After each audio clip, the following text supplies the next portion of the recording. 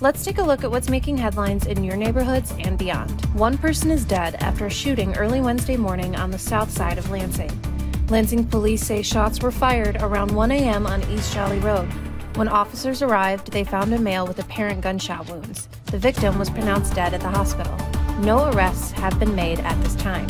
Eaton County Sheriff's deputies and Michigan State Police have arrested at least 5 people after a countywide manhunt yesterday morning.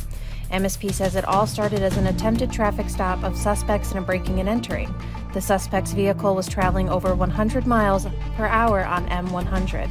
Deputies then lost track of one of the fleeing vehicles and later found it crashed into the porch of a house.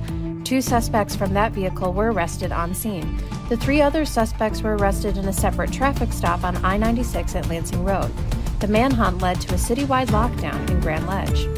That's it for your look at headlines. For more stories impacting your neighborhood, you can visit our website, fox47news.com. You can also download the Fox 47 News app.